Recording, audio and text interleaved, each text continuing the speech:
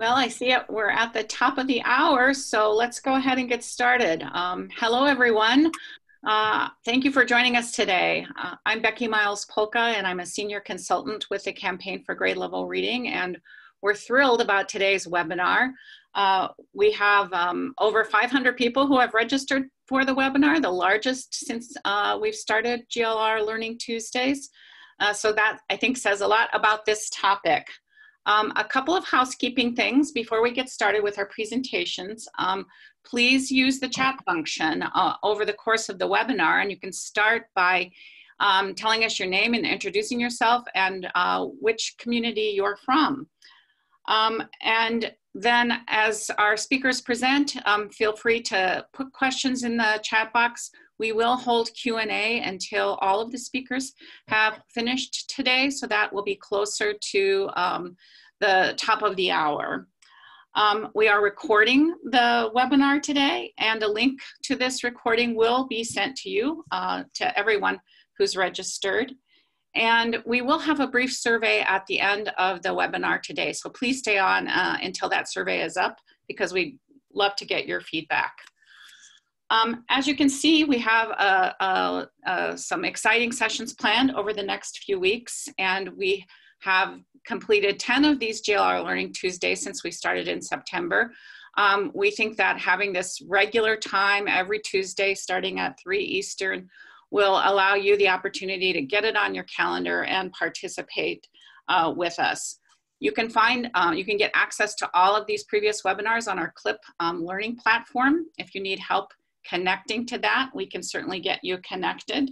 So please save the date and time for those things that are coming up soon.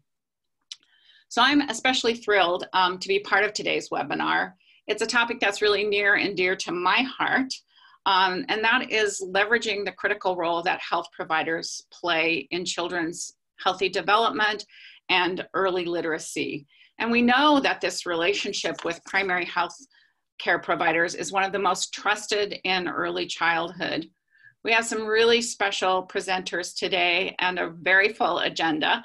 So I'm going to turn it over to Brian Gallagher, who's the CEO of Reach Out and Read, and he's going to share more about our panelists today. Brian?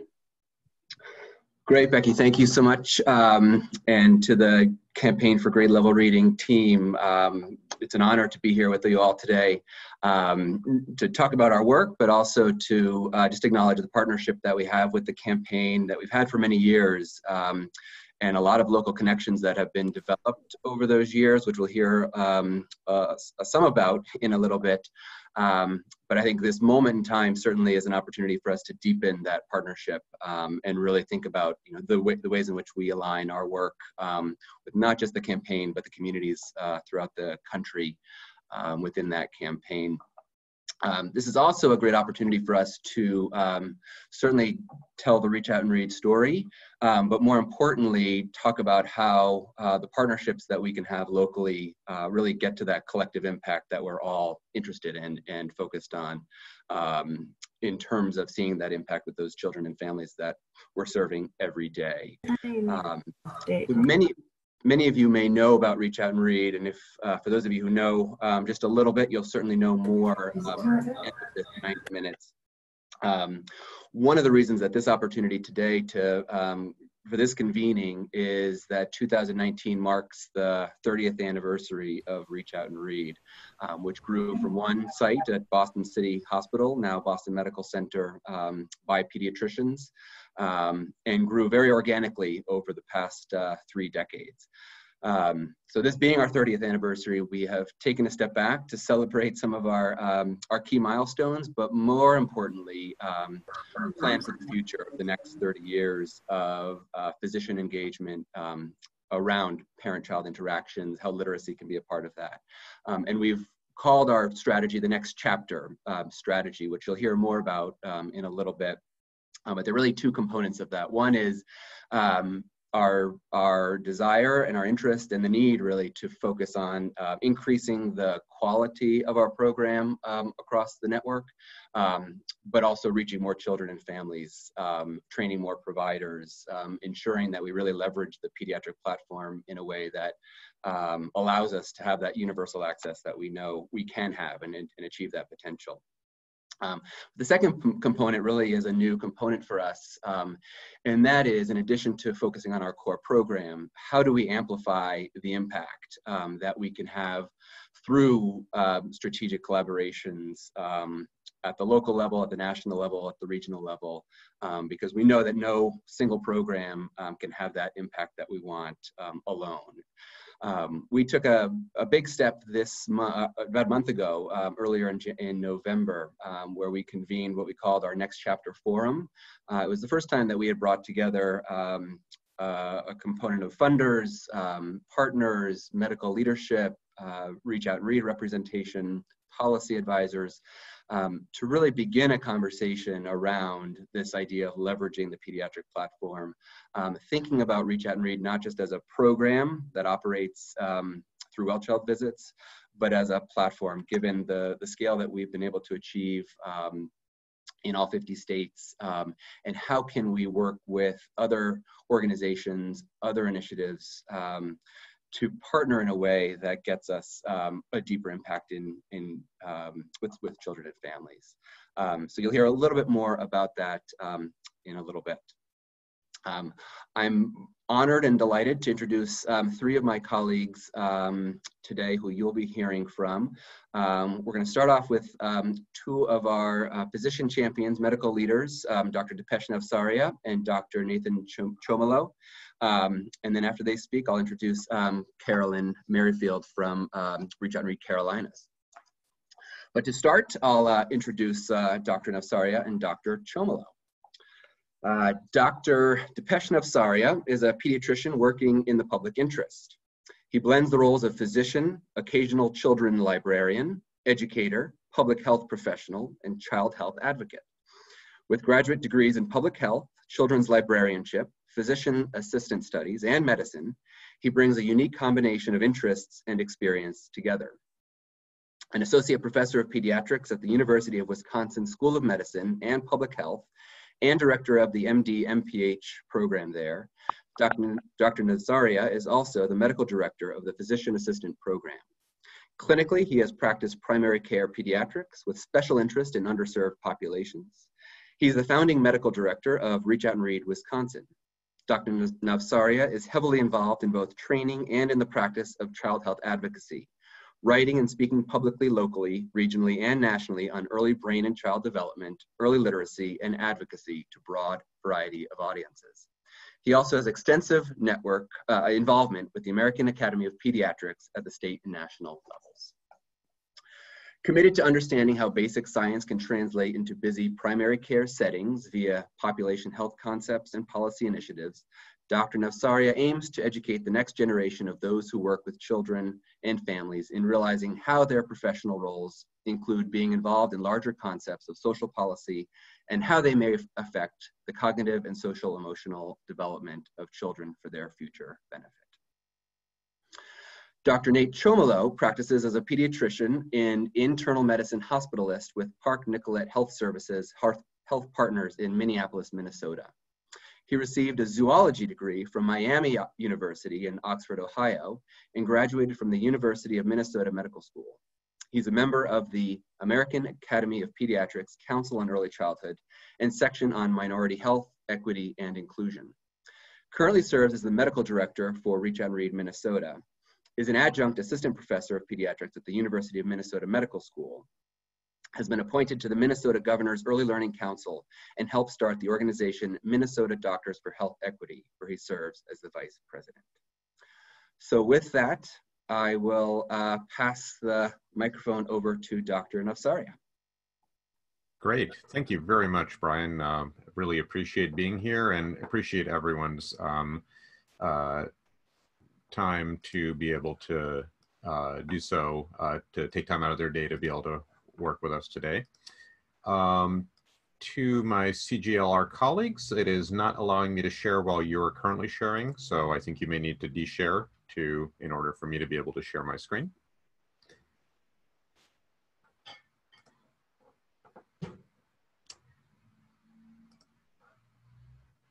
Great. Let me get that going here. Okay, wonderful. Thank you very much. So again, really a delight to be here, and watching the names of everyone in a number watching everyone's names go by and the affiliations that you have is really a delight, because it does remind me that we all care collectively about the same thing, which is the well-being of children and families that we serve no matter what. So I want to spend some time kind of setting up the frame for really a common issue that I think we all face in terms of working with children and families and making sure that they can flourish and thrive and reach their full potential, which is really about early brain development in children and how we can best foster and nurture that in the work that we do, no matter how we may approach things. So I'll start off by saying that, you know, a three-legged stool for developmental and health trajectories in children. One of the legs of the stool, so to speak, is what we talk about all the time in medicine, all those biological factors that really make a key difference for children as they grow up. But we kind of came to realize it wasn't simply just those biological factors, that another piece of it was the socioeconomic environment, that the zip code a child is born and brought up in matters more than their genetic code when it comes to their long-term outcomes. And I'll remind everyone that, of course, that's a man-made construct, which means that we as human beings can change that. It's not destiny that zip code matters. It's because of things that we can and should try to change. But then we realized it wasn't just these broader socioeconomic environments that mattered. It was also the attachment and relationship patterns. Who's at home? Who's in their neighborhoods? Who's around them? Who's in their early childhood centers? And how are those folks interacting with children every day? And that really helped us realize that that was the third key part of the stool, so to speak. And that brings me to the next point, that if you look at the architecture of the developing brain, what are the two things that influence how those neurons connect and wire to one another?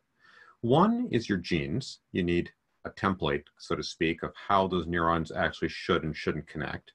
But you also need experiences to decide which neurons are the ones that actually make the connections and which don't. Do we want a brain that's wiring for love, for learning, for curiosity, for engagement with the world? Or do we want a brain that's wiring for safety, for fear, for kind of self-protection and defense? So experiences matter. We don't have time to get into the changing of genes, but we can talk about experiences. And I want to highlight you need both those things, genes and experiences. It's like a campfire. You need wood and you need the spark in order to get that campfire going. You can't have one without the other. And then if you asked, how do we mold experiences? How do we change those? Well, it's through the advice we give, it's through the programs we set up, and it's through the policies that we enact.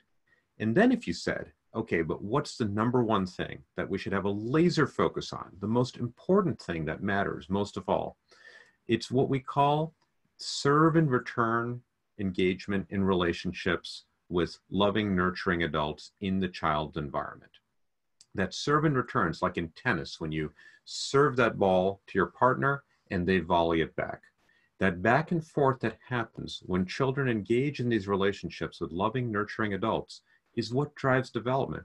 In fact, in young children, in kids under age 2 or 3, it's the only thing that drives development. There's no toy, there's no TV show, there's no app that drives development just on its own. You can't just put a child in front of those things. It's the adult that matters. The adult is what makes the biggest difference. As one of my colleagues once said, there is no app to replace your lap. So we need to make sure families are hearing this message, and we should use this idea to drive everything that we do when we think about how we approach children and families. Are we building, protecting, and promoting the existence of these strong, loving, nurturing relationships? And are we doing it early in life? And that's really key, is to recognize this element of what's going on early in life. Because human brain development is going so quickly in that first part of life The middle part of this graph where it says sensory pathways and language, that's the first year of life right there. And then after that is the rest of childhood. So much about vision, hearing, language, those synapses are forming early on. And yes, there's a lot of fine tuning that goes on after that, but so much of it is happening early. There are 700 new neural connections per second happening in the developing brain. And that is, we want those neurons to happen well. And the brain never wires again with quite that same frequency. There's also this idea of brain plasticity. There's two main types, synaptic and cellular. And don't really worry about what they mean, because the key is actually in the third line that's appearing here in a moment, that synaptic plasticity is lifelong. We are all using synaptic plasticity to learn. But cellular plasticity is already declining by age 5. Yes, those kindergartners are kind of over the hill in at least one way already. So this diminishing cellular plasticity limits your ability to do good remediation later on. It's not that it's impossible. We still have the synaptic plasticity to work on, but it's much harder. This is why we don't wait to fix speech delay until a child is 8, right? It's so much easier at age 3 than it is at 8, and so much better. And it's even easier at 18 months than it is at age 3, and so on. So this is a biological fact. So this is why early investment, early intervention, early action really makes such a key difference. We also know that brain architecture and abilities are built from the bottom up. Sometimes folks have this odd idea that these things are simple and easy. Well, they're not simple or easy for a developing child. They need to master some of these relatively simple tasks in order to be able to do more complex things later on. So when people say things like, why are we putting money into this program? These kids are just playing. Well, that's a profound misunderstanding of what play actually means for children. As many, including T. Barry Brazelton, have said, play is the work of infancy. The child's job is to play because that's how they explore and build out their developmental skills and abilities over time and be able to do more complex things later on. I'd like to take just a few moments to talk about stress in our environment. So we often think about stress as being a bad thing or a negative thing, and certainly too much of it, as you'll see, is not a good thing. However, we also know that stress is how we as human beings learn new skills. When we have small stressors, it forces us to move and adapt what we're doing in order to be able to do more, to be able to gain new skills, to refine the skills that we have, to learn how to problem solve, and so on and so forth. So we have a built-in stress response that helps us deal with mortal danger, with, if you're walking in the woods and you see a bear. We don't have a more complex stress response until we're older that helps us problem solve more complicated types of things. So kind of philosophically, you can think about 3 levels of stress response. Small amounts of stress, as I said, are actually a good thing, right? You have these little bits of heart rate increase, a little bit of stress hormone, but this is how you build new skills, okay? So nothing I say should be construed to think, oh, kids should have absolutely stress-free lives. Honestly, they won't learn how to do anything if there's 0 stress in their world.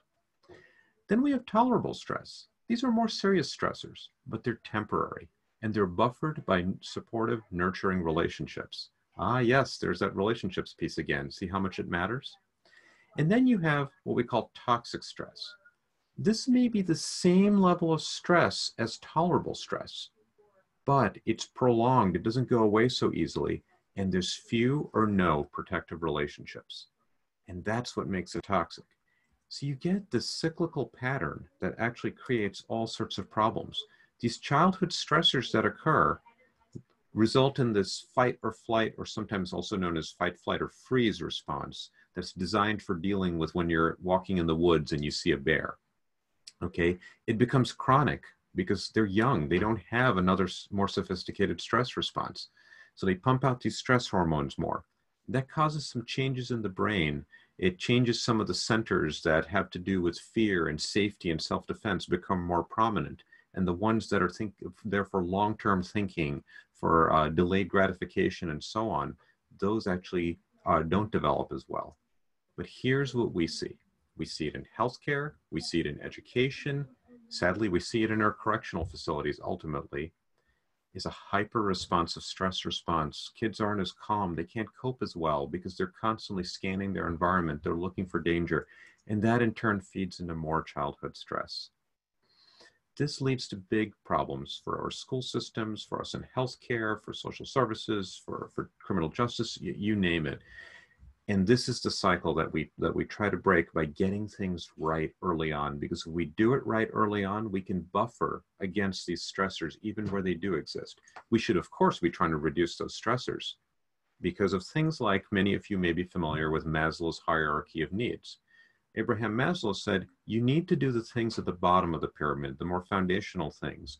If you don't have a home, if you don't have access, reliable access to food, shelter, safety, all those sorts of things, you can't be thinking about, oh, what am I going to do with my career, right? That's kind of hard when you're busy wondering about what's going to happen hours from now, you know, let alone days or weeks or months, and certainly not years. So we need to think about how do we help stabilize the bottom part of that pyramid so that they can develop more complicated, complex, mature ways of coping with what the world has to throw at them. And of course, what can we do to reduce the fact that those stressors exist in the first place, right? No child should be homeless, right? It shouldn't just be how do we make them more resilient, but also why in the world do we actually allow that to happen in the first place? So there's a few promising areas for thinking about innovation in early brain and child development, as Jack Shonkoff at the Harvard Center on the Developing Child has said. We need to reduce the emotional and behavioral barriers to learning. There's lots of really smart kids out there with great intellects, and they have too many things layered on top that keep those intellects from really doing amazing work. I sadly see a lot of them when I do work, clinical work at our juvenile detention facility here in Madison, Wisconsin. Smart kids, but clearly things didn't go so well, otherwise I wouldn't be seeing them in that setting. We need to recognize that children live in families and that we can't transform the lives of children if we don't transform the lives of their parents. And that's an important thing to recognize. And we need to reconceptualize that health and well-being is not just the job of healthcare. It's honestly everyone's job, because clinical care only influences part of what makes a difference in their lives. What we call the social determinants of health play into so many different things: education, social and community context, the built environment, economic stability, et cetera, et cetera. And let's remember there's a financial case to be made for this, even though it shouldn't be just about the money, that for every dollar we put into early childhood, $4 to $9 in returns. James Heckman at the University of Chicago, who's a Nobel laureate in economics, has clearly shown this work, as have some people at the Minneapolis Federal Reserve and in other analyses as well. And long before we've had all these fancy analyses and brain scans and cortisol assays and so on, Frederick Douglass told us quite clearly, it is easier to build strong children than to repair broken men. So what can we do about solutions? We need solutions that do a number of things. We need to build capabilities. The parent who doesn't know or isn't sure or isn't confident in how to talk with their child, play with them, read with them, etc., how can we help build those capabilities? We can build capacities. The parent might know how to read to their child every night. They may want to do that, but they're working a second job because they don't make a living wage at their first job. Okay, how do we lift that burden from them so they can do the good job of parenting they know how to do and want to do, and help them be able to do it? We need to do things that are based in homes and communities and not make people travel. Address root causes, have good long-term effects, use a prevention mindset, leverage the first 1,000 days, use an evidence-guided approach. You notice I don't say evidence-based. If you only do strictly evidence-based programs, you'll find that you keep doing the same things over and over. So we should also allow enough flexibility in our funding and other mechanisms to say, let's try some other things, let's innovate, and let's see what else we can do. And of course, continue doing the things that we have a strong evidence base for. And then we need to think about what can we take to scale. Because we have some programs that are really wonderful and have great outcomes, but are very difficult to take to scale because of how resource intensive they are. Because the way I see it, there's really kind of a chain of events that has to happen. If you're going to have productive, happy adults in our society, which I think we'd agree is probably a good overall goal, we need them to be educationally successful. Okay, how does that happen? Well, they need to have brain circuitry that's primed for that school success. That happens through, as we've just talked about, the early experiences that mold that brain to be for learning, social dialogue, etc. How does that happen? As we said, nurturing responsive interactions with children, and that relies on having adults who are able to put those sorts of skills into action and have the capability and capacity to interact well with children. And how does that happen? Ultimately, it comes back to the programs we set up, the policies we enact, and the advice we give. So how do we influence that? As I said, we could have these intensive but small initiatives. Home visiting are great examples, and they have great outcome data and so on, but they're also darn expensive, and it's really difficult to scale. And we can also have broader but scalable, larger initiatives that are not going to have as large a shift, but that you can bring to broader elements of the population. I want to emphasize, this is not saying we should do one or the other. This is part of an ecosystem of support and intervention and building skills throughout our community, that all of these are necessary, but none on their own are sufficient. So this is not pitting them against each other. It's saying that they complement one another and are deeply necessary. And my colleague, Dr. Nate Chomilo, will speak in just a moment to give an example of Reach Out and Read, which is one of those broader, scalable, larger initiatives.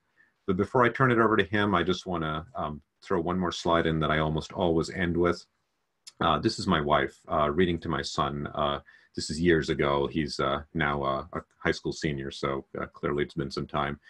I caught them in this lovely moment of being lost in a book together, and it reminds me that children are made readers in the laps of their parents, and also that parents are their child's first and best teachers. And what we should do is, how do we make sure parents feel confident in playing that role, comfortable in playing that role, and are able to do so every single day possible with their child.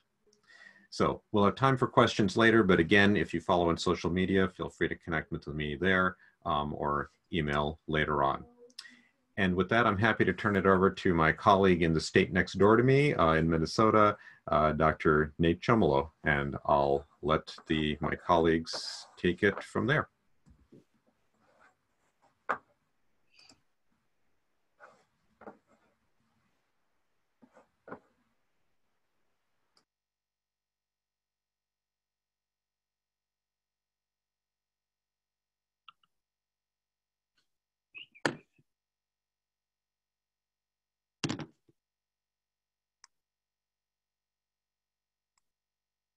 All right.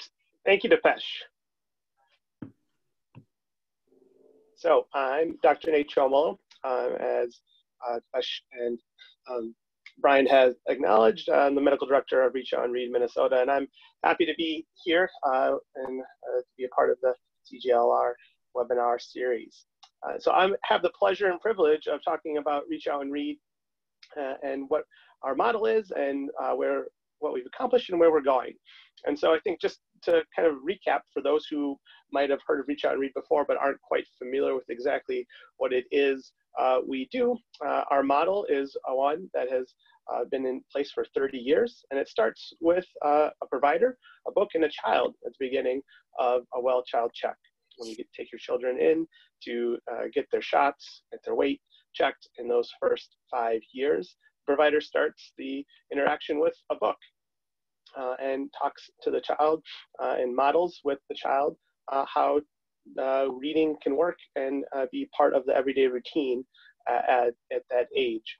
And it kind of leverages this trusted messenger that providers and healthcare professionals are in the families and communities that they serve.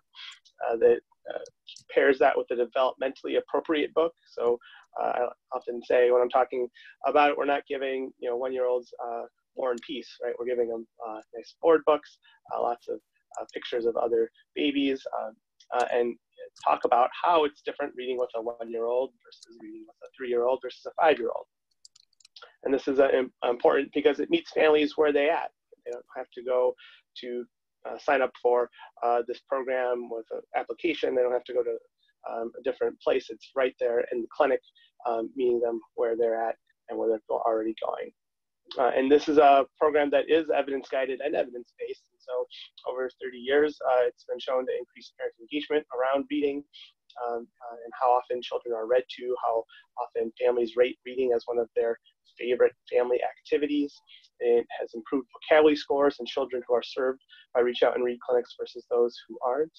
It decreases rates of speech delay, and has even had some evidence of buffering against some of that toxic stress that Dr. Nasvaria touched upon. And as he also talked about, it's cost effective and scalable. And so we'll kind of examine that a little bit more. And so it's our 30th anniversary, as Brian alluded to, which is exciting. And it's a moment for reflection and a moment to look forward. And it's kind of, for me, kind of a interesting landmark, because I would have just missed the first Reach Out and Read program. I would have been 6 years of age when it came into being. And so, but we now have many people who have benefited over the course of the program. And so we're looking at ways to continue that benefit and also deepen it.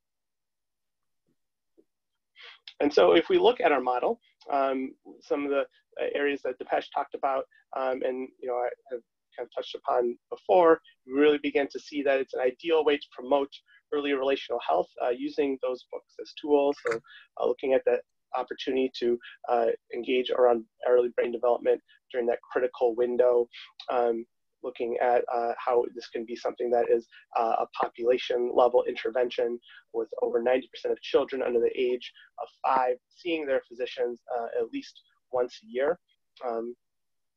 Looking how it's something that is evidence-based, right? And so this is something that wasn't just started, and the social workers and pediatricians who started it felt like, oh, we're doing good in the world by putting books in there. They went to the next level, and they have been studying it and continue to study it and its impact. And then it's scalable, right? It's feasible within the context of pediatric primary care, and its ability to leverage that existing healthcare system relationship and support through other affiliate infrastructures. The quote that actually Dr. Nasvaria often says when he's talking about Reach Out and Read that I like to share is, give us a little bit of money for some books and infrastructure, and we'll throw in the doctors for free, right? And so that's that scalable intervention with that trusted messenger.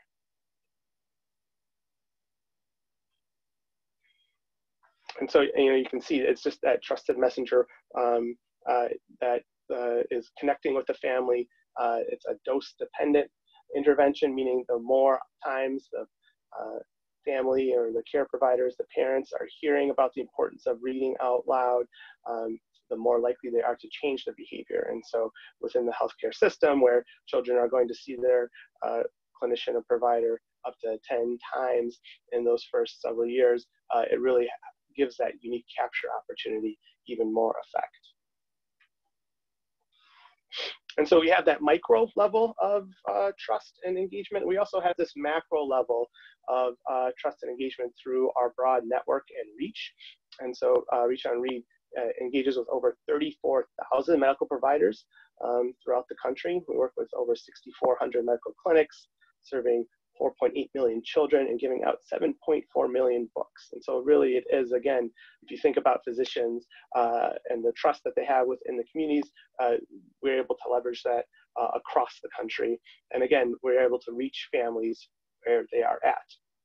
And so we're all across you can want to go back just one slide. We're all across the country. I really like this slide because it's showing a heat map, if you will, of where Reach Out and Read clinics are, and you can see that there is a footprint in every state, and so, but there's also opportunities for us to grow from that as well.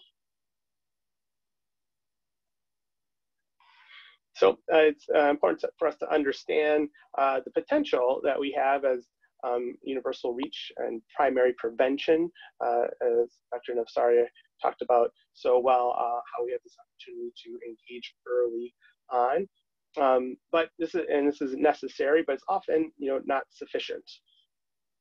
Just Reach Out and Read alone isn't going to address all the needs that families have and give them the strengths and build on the strengths they already have.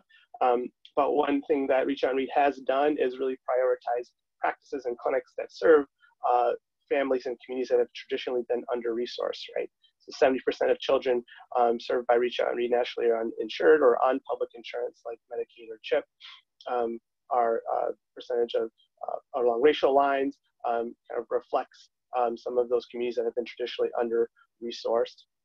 And 22% speak a primary language other than English at home, and to kind of reflect that, we have been able to provide books in over 22 languages to date.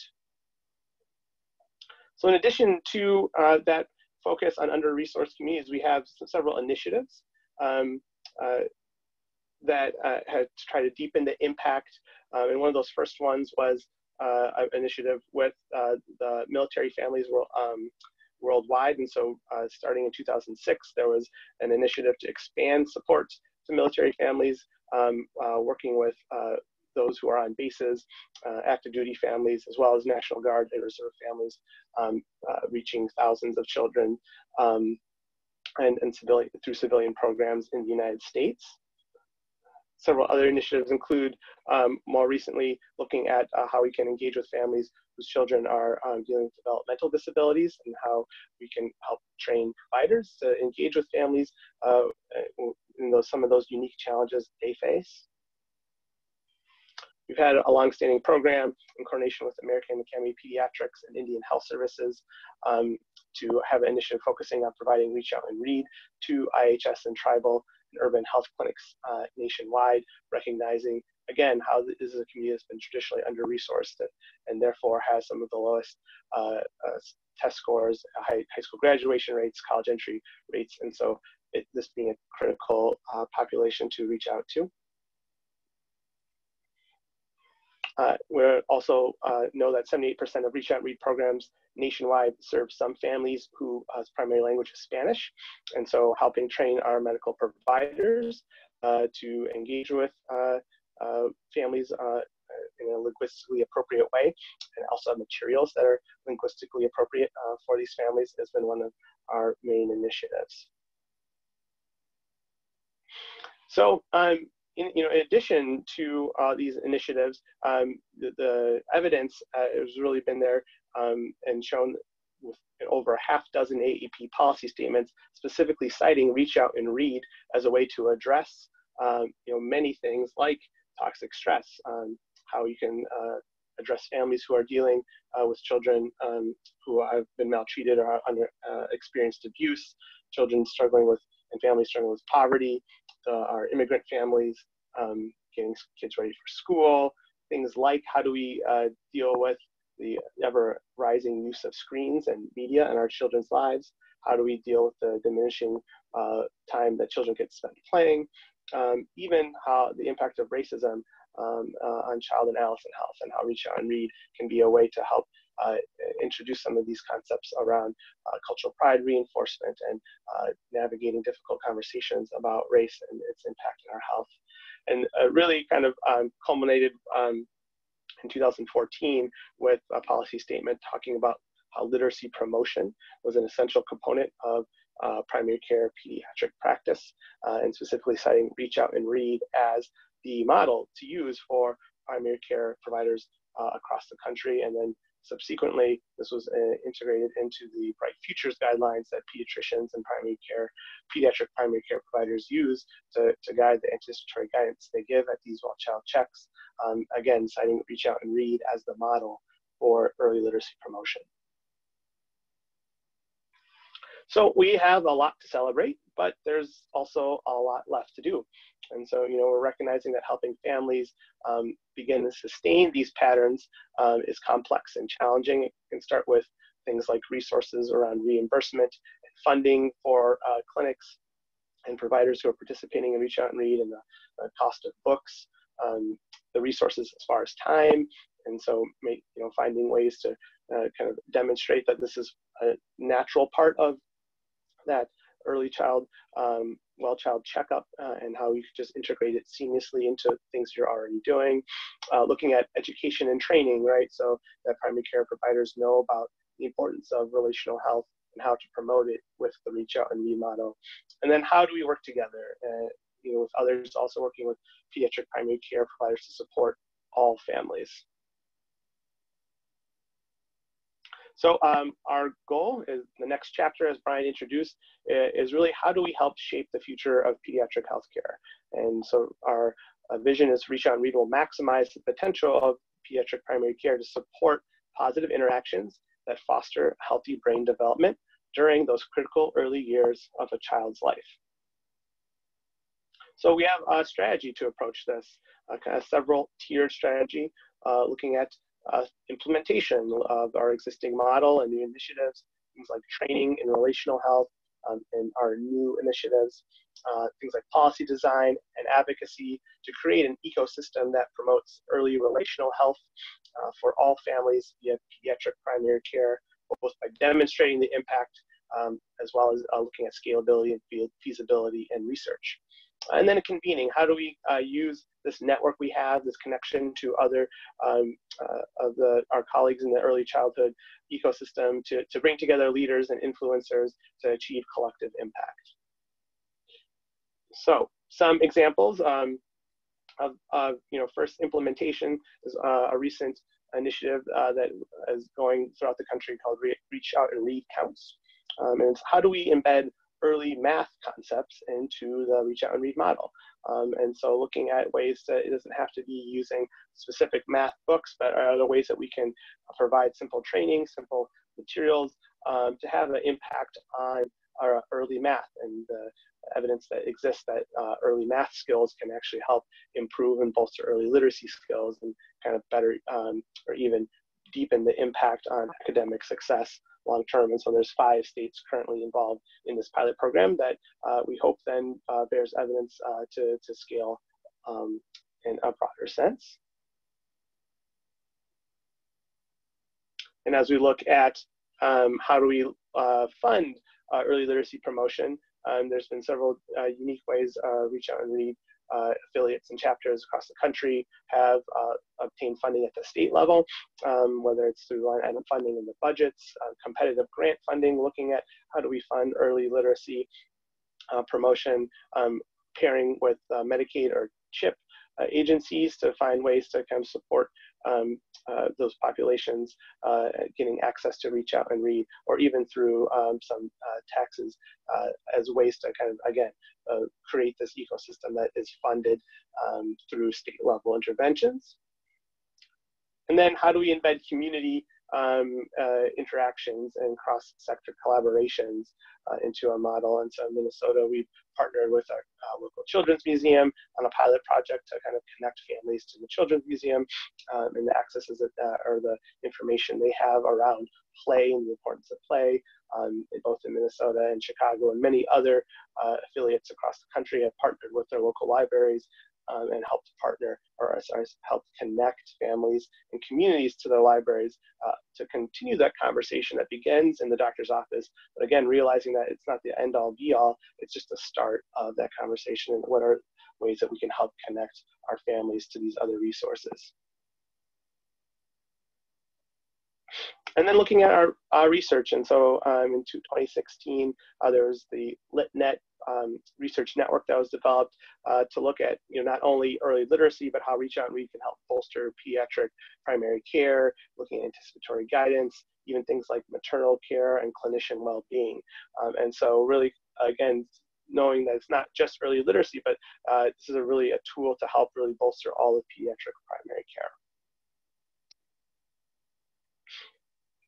As far as training, we have some updated training videos that are freely available on YouTube. And so if you're interested in seeing these, I really encourage you to check out Reach Out and Read's YouTube channel and looking at ways, what are some other areas of training that we could develop and kind of then produce and help distribute and have available for those who need it. And then lastly, the convening. Looking at how do we continue to build upon our next chapter forum that Brian talked about that we held last month. It was a really exciting event. I think there's lots of opportunity to continue to bring together leaders from across early childhood across the country, kind of find out ways that we can move together in a collaborative effort. So hopefully you can see from this that the Reach Out and Read network is an ideal infrastructure for implementing new training and new ideas, connecting and providing support to families with other community resources through our broad network that is only growing every day. And I'll just finish by saying, I can't imagine practicing pediatrics without Reach Out and Read. And really, it's our goal that Reach Out and Read is the standard of care throughout the country, and that we continue to strengthen the practice of pediatrics and the connections that families are having with their communities through Reach Out and Read. So again, thanks for this opportunity, and I'll turn it over to our colleagues. Great, thank you, Dr. Chomilo. Thank you, Dr. Nasvaria. I think you can all see how just how honored we are every day at Reach Out and Read to work with such amazing advocates for this work, what it means to them in their practice, what it means for the families that are serving, and the joy that it brings to the that interaction. I think the pictures are worth 1,000 words, but Dr. Chomilo, Dr. Nasvaria, thank you for grounding us in the work. I think we started with a 30,000-foot view of kind of the broader challenges that we're trying to address. Dr. Chomilo then brought us to the 10,000-foot level to really think about one of those initiatives, Reach Out and Read, that does have this potential to scale.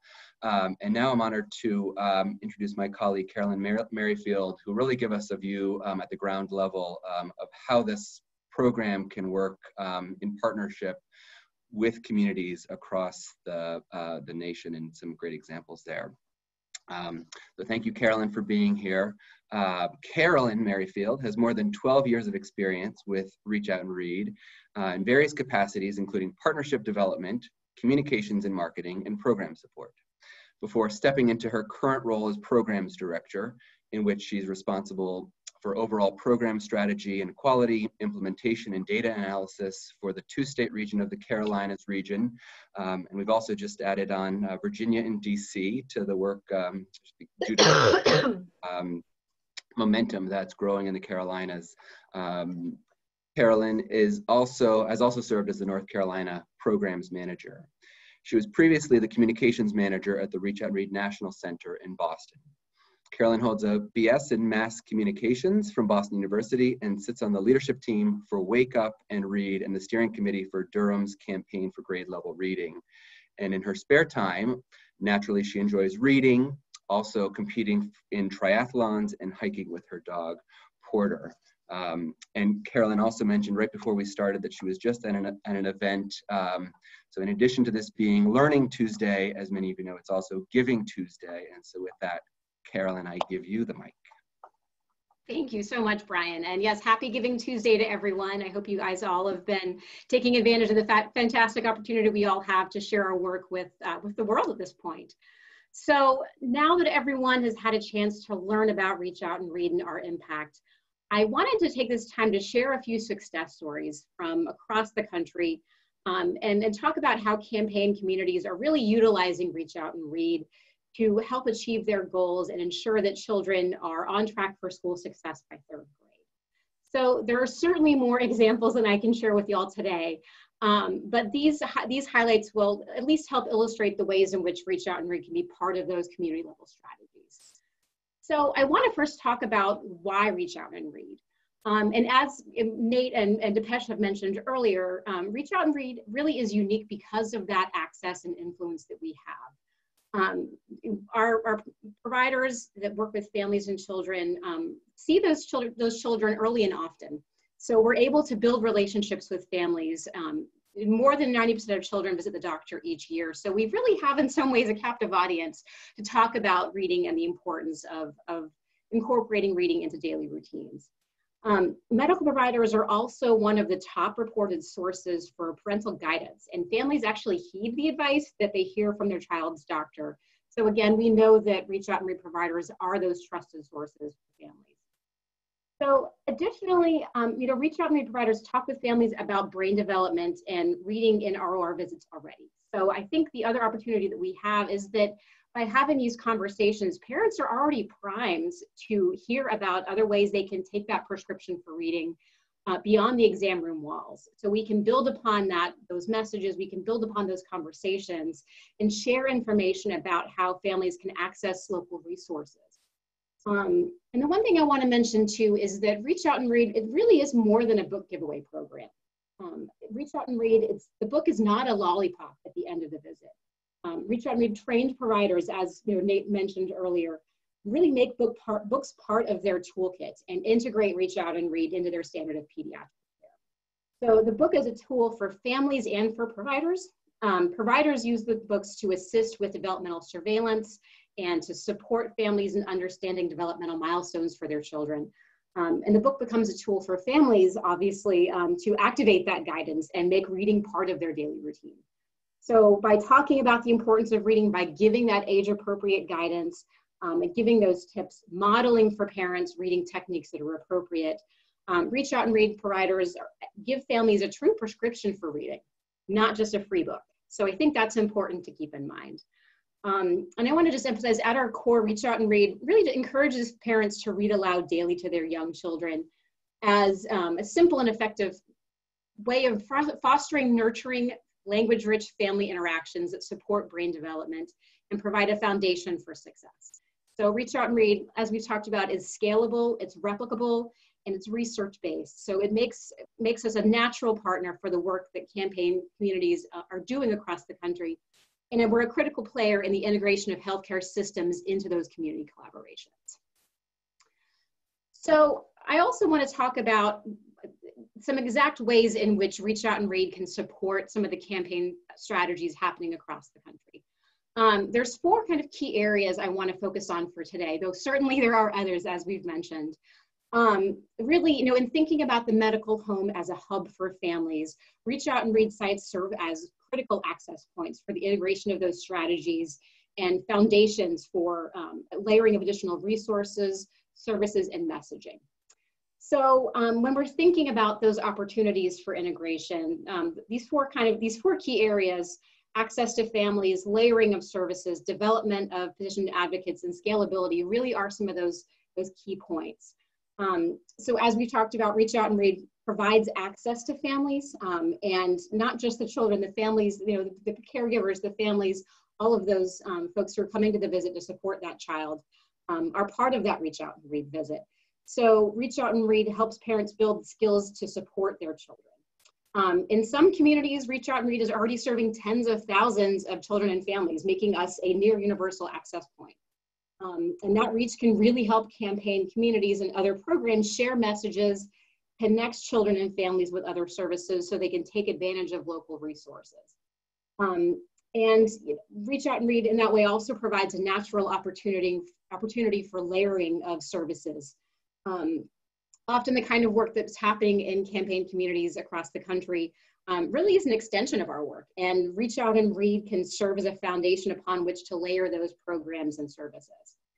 The other piece I want to point out is that the medical providers who are involved with Reach Out and Read, like the 2 you heard from earlier, Nate and Dipesh, who are 2 of our most tremendous champions, they're all incredible advocates for children and families, and they can be true assets to your work.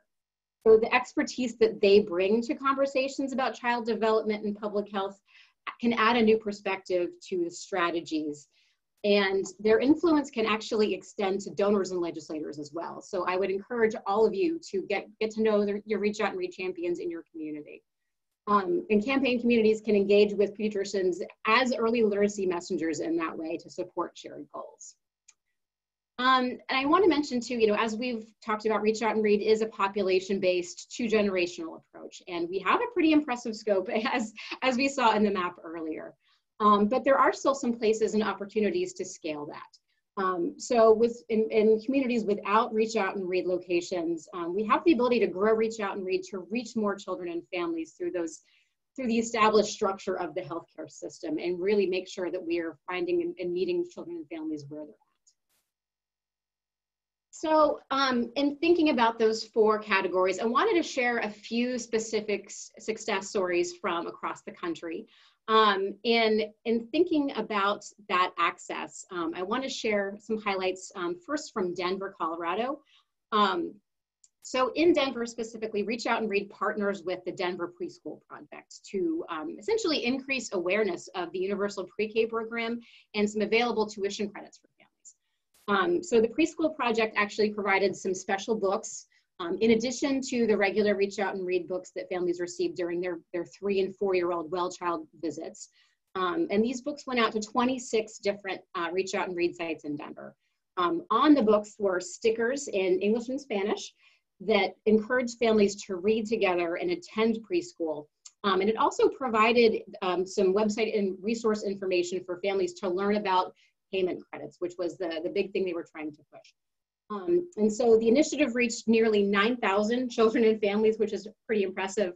And this year, Reach Out and Read and the Denver Preschool Project are planning to actually take a little bit more targeted approach and really focus on the neighborhoods in Denver with the lowest pre-K enrollments to really highlight those families and neighborhoods specifically. I also wanted to mention Newport, Rhode Island. So Newport's campaign actually spent a lot of time digging into the reasons for the reading inequities that they were seeing in their community, and found, like many of us have, that attendance was one of the critical factors. So they were discovering that students were often missing school to stay home and take care of a younger sibling, or because families didn't have access to transportation. So Kids Count and the Rhode Island Foundation actually got together. They partnered to fund books about going to school, and those books were given out at Reach Out and Read visits. There were titles like How Did Dinosaurs Go to School, which is one of my personal favorites. And it included a bookmark that discussed the importance of school attendance. It gave available resources, which included actually a list of contacts for childcare and information about local transportation so they could specifically address those barriers in particular. So I think those are two great examples of how that access can really benefit campaign communities and get that messaging out. So next, in thinking about that layering of and braiding of services that we talked about, braiding really is one of the most natural ways that Reach Out and Read can support campaign work. In Cincinnati, the Children's Hospital there, along with Every Child Capital and Cincinnati Public Schools, are actually working together to help build home libraries for young children. So what they're doing is that when children come in for their Reach Out and Read visits at the hospital, CCH doctors prescribe books.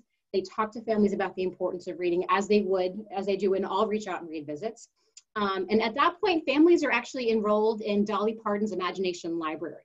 So those families are getting the message about the importance of reading. They're getting that guidance from providers in the exam room, and then they get books in the mail to help reinforce that messaging. So the braiding of services here really helps ensure that kids have books in their homes. And the guidance really helps parents and caregivers understand how they can use those books in their daily lives. And this partnership has actually been really successful. They've seen measurable success in school readiness outcomes, and Cincinnati Public Schools are actually now funding the joint partnership to continue seeing those gains down the line. So that's been really exciting. I also want to give a shout out to North Carolina, since I am here in North Carolina. Across the state, we have been fortunate enough to have a number of our Reach Out and Read locations serve as essentially clearinghouses of information for children and families. Many counties are using Reach Out and Read waiting rooms to provide information and resources like postcards about room, flyers about library hours, and other materials to share messages about the services happening in those communities. Additionally, clinics here in Wake County are helping to enroll families in the Wake Up and Read's Ready for K program, which is a text messaging service. And additionally, they're also helping enroll families in Imagination Library as well. So again, all of those additional pieces are helping reinforce that message that providers are giving. And we're also getting out information about and maps to local libraries, information about bus routes to get to the library, and special play times at the local children's museum here in Raleigh. So lots of great ways to layer on those additional services and information. So like I mentioned earlier, using Reach Out and Read physicians as your advocates can be one of the best ways that you can have Reach Out and Read get involved in your communities. And campaigns can really utilize the voice and elevate providers into that role as early literacy champion in community conversations. I want to highlight Get Georgia Reading. They are really a fantastic example of how communities can utilize ROR to grow their network of advocates and champions. Reach Out and Read Georgia was one of the inaugural partners in the Get Georgia Reading campaign, which is actually the largest state network of campaign communities in the country right now. They have 100 communities in 94 of the counties, which is a pretty impressive scope, I will say. Reach Out and Read Georgia and Get Georgia Reading. So Reach Out and Read Georgia has actually made, has aligned their efforts with the Get Georgia Reading campaign and in their strategic priorities at the state level. And Reach Out and Read providers and staff are part of cabinets, they're part of leadership committees, and involved in much of the work happening at the community level. One county I want to highlight specifically is Muskogee County. The Let's Read Muskogee campaign recently included a literacy forum as part of their first Child Wellness Summit. In that summit, participants received training on the links between literacy and child development and mental health topics, and attendees included home visitors, mental health providers, social service providers, educators, and parents. And the Reach Out and Read Georgia medical director, Dr. Terry McFadden, led the summit and opened with the keynote. So I think Georgia has so many great examples of ways in which they're really using Reach Out and Read champions to help advocate for the work happening in those campaign communities. I also want to give a shout out to the folks in Iowa who are also doing a fantastic job with this work. One of Iowa's literacy champions recently said it best, which is a credible, articulate position is a terrific asset in communicating the relationship between Reach Out and Read and the campaign. And I could not agree more. I think that statement essentially says it all.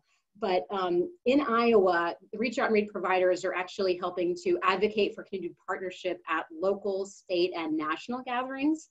The Reach Out and Read Iowa leadership team have made it a priority to partner with campaign communities throughout the state. So there are a number of different places where they're all working together and involved. And Reach Out and Read Iowa's medical director often presents and hosts trainings at campaign meetings, local events, and national conferences. So they really have a very tight partnership, and that alignment has really served to help the success of those campaigns in Iowa. So I want to just talk briefly about scalability.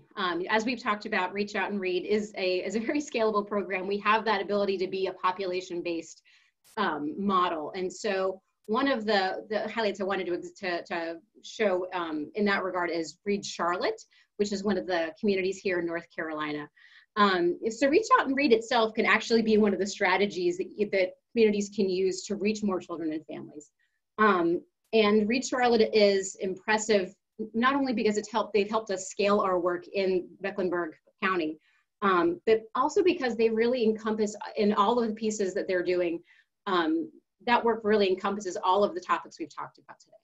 So Read Charlotte's investment centers around Reach Out and Read serving essentially as a foundational piece of the community strategy and larger community tapestry there. So we're engaging population-based levels of families through the trust and touch point of the medical home, as we've talked about. And this partnership really it's manifested in a few specific ways. First around the targeted expansion of Reach Out and Read locations in neighborhoods and zip codes that Read Charlotte has identified as their highest need and the areas they want to impact the most.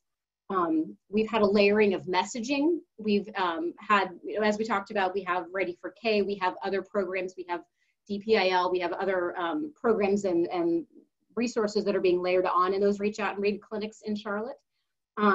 And we also have, which I think is one of the most important things, engagement and conversation with some of the key healthcare and community leaders. Read Charlotte has actually helped us, make some inroads with some of the major healthcare organizations and make sure that Reach Out and Read and the healthcare systems themselves are part of the solution at that community level. So it really it's helped us grow our footprint in Charlotte. We currently have 30 active sites in Charlotte alone.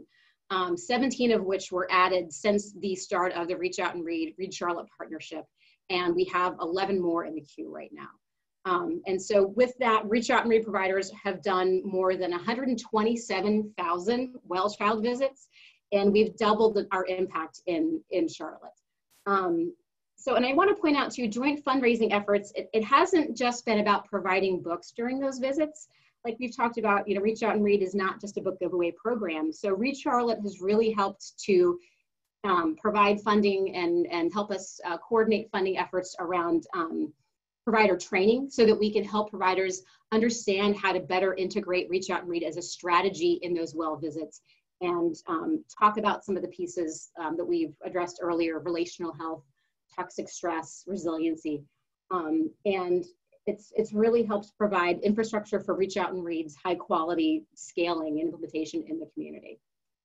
So beyond the Read Charlotte example, I also do want to give a shout out to folks in Iowa and Georgia again who have also elected to help fund a high quality expansion of Reach Out and Read in their states and communities by providing book support and some of that infrastructure to support to make sure that Reach Out and Read happens at that high quality level. So I want to, those are again, just a few examples. I could honestly talk to y'all for hours about all the great things happening with Reach Out and Read and campaign communities across the country. But I want to leave you with some contact information for Reach Out and Read. As we've mentioned, Reach Out and Read has more than 6,400 locations in the US. And we're in all 50 states. We are in urban, rural, and suburban communities. So there are likely opportunities for partnership with Reach Out and Read in your community already.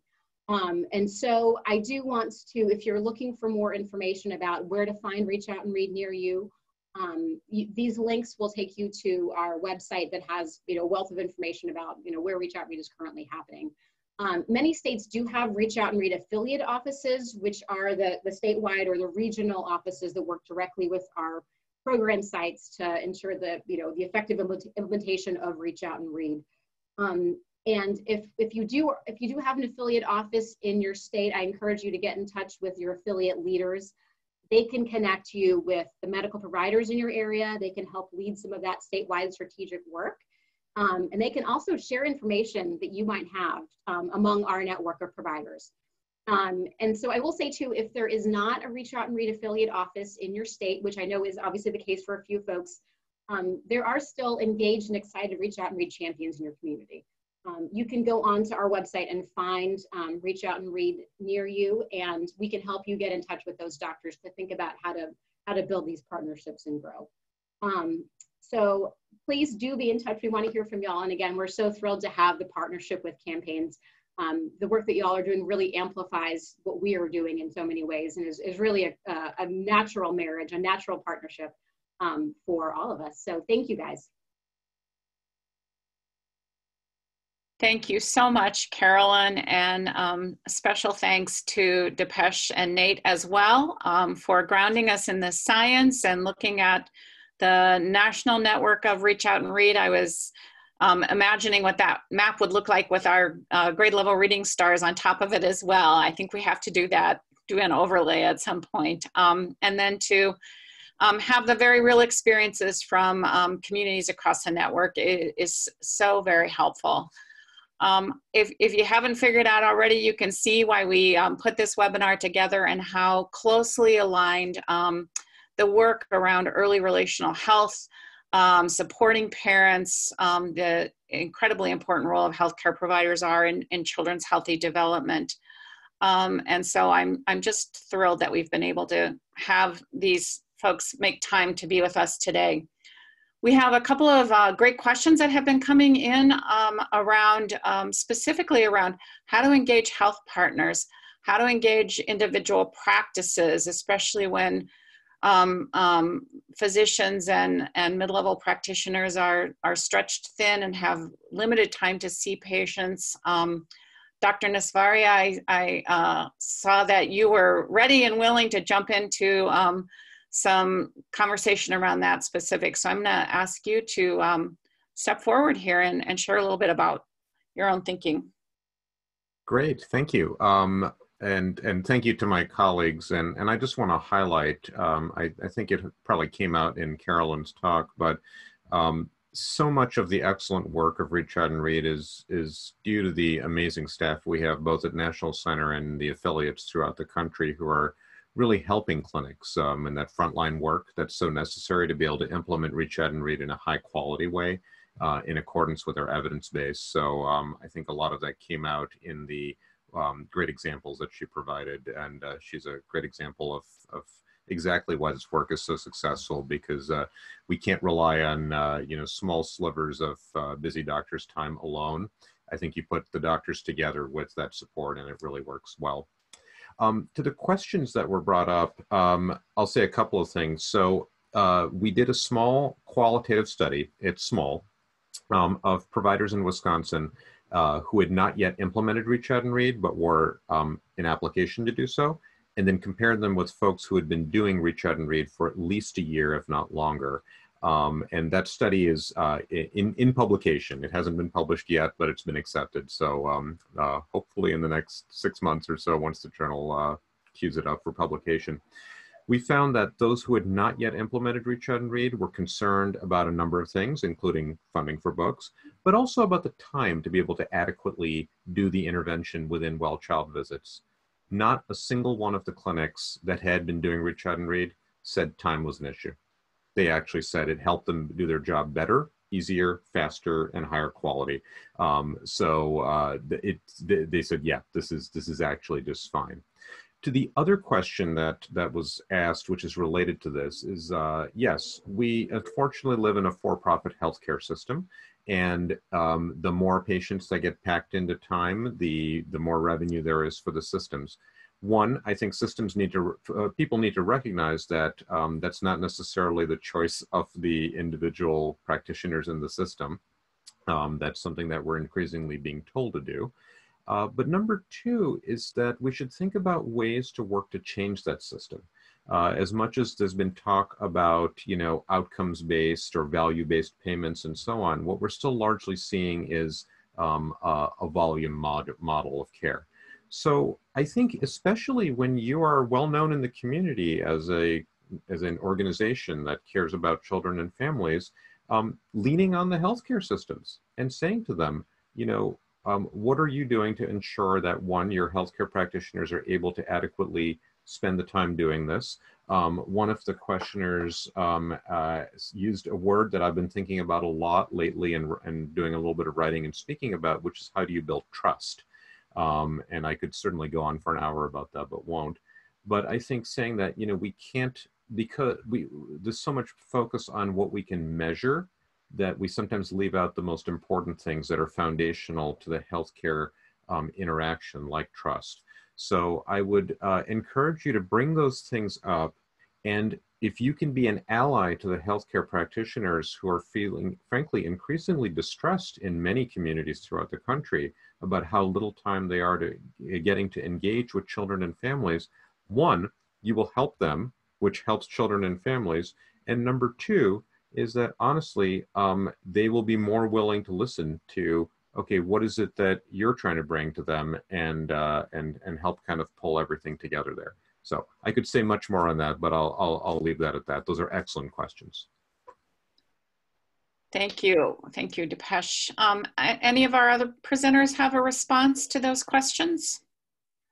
Yeah, that's a question that I get all the time when I'm talking about Reach Out and Read, whether it's to providers, healthcare system executives, other community agencies. And, one of the things I point out is that if you look at the training videos, a lot of them are like 30 seconds, a minute, at most. And it really shows how quickly you can use the intervention and the model to build that rapport and that trust. Children, you can point out how scared that they can be going to the doctors, and how this really helps kind of put them at ease, put the parents at ease in a way that no other tool that we're really bringing in does. And then if you look at the evidence, the other arguments you can say is there's evidence that providers that participate in Reach Out and Read are more satisfied with their practice. And so there's a lot of talk about burnout and how do we help providers who are feeling the stress of these time pressures, and really Reach Out and Read is a model that helps providers actually feel like they're connecting with their patients and helping them both here in the clinic and beyond. And then there's evidence when you look at the patient side that the parents of children who are served by Reach Out and Read are more satisfied with their pediatric provider, right? And so, if you want to look at the demands on providers' times and the demands on systems, they're really looking at these patient satisfaction scores, and so looking at Reach Out and Read as a way to help, again, build not only the provider's satisfaction, but the parent satisfaction are some of the arguments and benefits of this model when you're trying to kind of frame it in how do you fill in with one more thing to do. Thanks, Nate. Carolyn, do you have any response? I want to echo exactly what Dipesh and Nate have said. I think that is so true. And I think, not being a physician, but working with so many of our doctors across the Carolinas and in Virginia, I think they would say exactly what Nate and Dipesh have also said. We know that, yes, there may only be 7 to 15 minutes that the doctors are able to spend with families in those visits. And certainly Reach Out and Read alone is not going to change the entire system of healthcare. But we can start to make progress. By having that book, by having that warm interaction with families, it begins to build those relationships more than not having it would. So I think that, we see that providers are more engaged. There's less burnout, as Nate was saying. We see that families are more engaged with their doctors and with their clinics as a result. So it may not be changing the world all in one fell swoop, but I think we are definitely seeing progress in that regard. And that's certainly not something to be discounted. And I do think it's important to note that when Reach Out and Read is done well, when providers are trained in how they can integrate Reach Out and Read into their visits, when they take those trainings online that Nate referenced, we can really show them how to make Reach Out and Read part of their standard of care so that it isn't something else on that checklist, so that it helps them achieve all of the goals of the conversations they're having already. Rather than having to go through an ASQ and look at, is the child able to hold scissors and go through the entire checklist, a doctor can hand a book to a child when they walk in the door and watch what happens. You can ask questions about, what color is Clifford? What color is the tree? How many monkeys are jumping on the bed? And get a sense for what is happening in that child's life, perhaps more than you would with one of those screeners. So I think it can really, when it's done well, I think it can really be a tool to help those visits be more efficient, to build positive relationships, and to really, achieve some of those goals that we're all hoping to see. Thank you. There was a question specifically about engaging healthcare systems to come to the table for these kind of collective impact efforts. And in a former part of my career, I was a healthcare executive actually charged with the community engagement work for a not-for-profit health system. And in every health system, there should be someone, either a community benefit officer, it might be someone charged with external and governmental relations. So there's an individual that would be an important point of contact. And a lot of pediatric practices are part of larger healthcare systems. So rather than trying to start with an individual practice, sometimes it works to get to that person who's the community benefit officer or for a given health system. And so I would highly recommend that you start there if you're struggling in your local community. We've had a couple more questions come in around funding and this notion of funding not being available or dropping off. Brian, maybe I'll ask you to speak to this one, but how do we make the case to funders that this is a critical issue for investment? Sure. I think we start with a lot of the points that were made around number one, the cost effectiveness of the model, the evidence-based nature that we know this works, that we're leveraging existing infrastructure, and that we can really reach a whole population of children in any given community through this platform, pediatric providers, family physicians, really anywhere that children are going, they're already there. I think, our focus, as we talked about in the model, is really starting in those early weeks, months of life. And where else can we reach that number of children and their families, most importantly, their families during those first 3 years of life? It's where they're going to see the provider. So we know we're an entryway into those initial conversations, really a preventative measure of engaging families early and often in a cost-effective way, leveraging trusted advisors, professionals. Oftentimes these families, the families that are coming in, the pediatrician, the family physician may be the one professional trained in child development, providing guidance, coaching, really that positive parenting support that's needed in those first days of life, but also contextualizing it into where the family is. Dr. Chomilo talked about really meeting the families where they are. Certainly that's in the physical location, but really more importantly, understanding the broader context of what supports are needed for those families. And then from there can be a much more robust intervention for families that really need additional supports. But from an entry point, starting a conversation, we can reach children and their parents in those early years at a relatively much lower cost than any other program. Good, thank you. We've had another question come in about addressing adult literacy. And Nate and Dipesh, perhaps you could speak to how do you work with families where the adults have low literacy levels? How do you work with families in the context of a pediatric visit? And Carolyn, then if there are any specific strategies happening at the community level, we'd love to hear those as well. Sure. So that's a common question, particularly when you're talking about reading. How do you work if you are concerned that the parents or caregivers themselves don't know how to read? And when you go through the training, you find one of the things that we discuss and promote is really talking about using the book as just a prompt to have a conversation. And so it's not necessarily reading the words on the page, but describing the pictures and talking about it, and maybe not even going with the flow of the story, but tying it back to the child's life. When is the last time you saw a dog in the park? Or when's the last time, we went grocery shopping and found watermelons? So kind of having more of a conversation around the book can cut through some of that, and modeling that when you are giving the book to the child, not just expecting the parent to know that that's one of the ways that they can interact with the book. And then, some of our higher performing clinics do help connect families, connect parents or caregivers who struggle with literacy with adult literacy classes, whether it's through local libraries or other literacy training hotlines. And so that's one of the ways we've tried to connect families and caregivers that might struggle with literacy themselves. Thank you. I'd say that with anything that we do in healthcare, right? If you're not able to handle it directly in your clinic, we refer out, and we use that same kind of idea and model. That when in Wisconsin, I know for sure that our staff, when we work with clinics that are setting up Reach Out and Read, we ask them, do you know who your local adult and family literacy providers are? And if they don't, we help them find that information.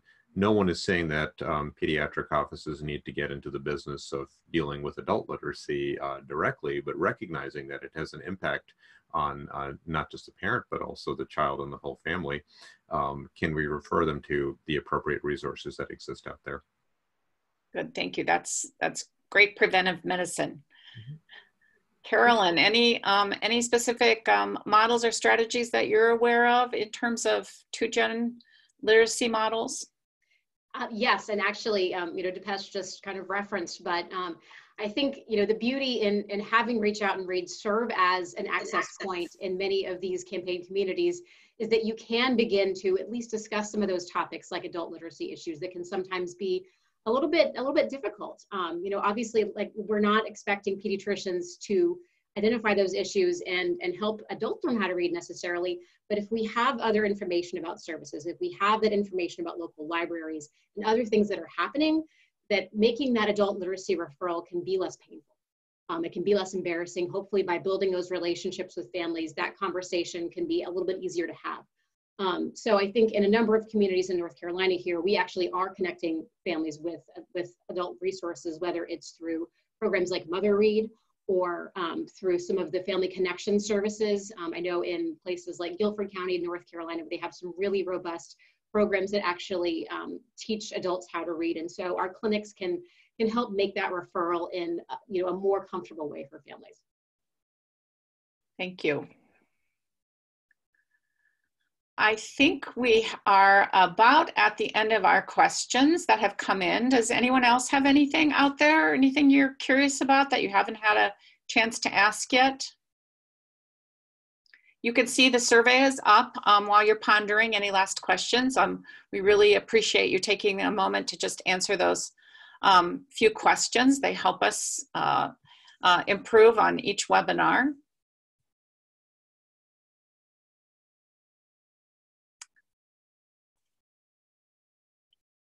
And seeing nothing else come in, I just want to take a couple of minutes to say thank you, to especially say thank you to Brian at Reach Out and Read, just a critical national partner with the campaign. We're willing and ready to sort of jump into this conversation around early relational health with you all.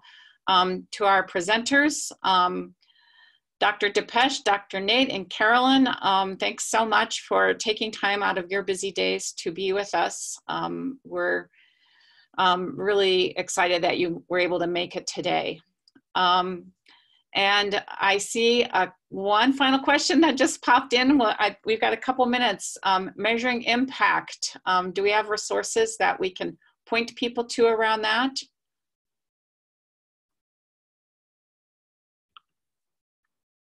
We'll find those and get those out. I want to just take your attention to the final slide here with the partner webinars that are coming up. And you can, when you register, you can select all the webinars that you want to be part of, and you'll get those links even if you're not able to join us today. So with that, I think we are near the bottom of the hour, and we will sign off. Thank you so much to everyone.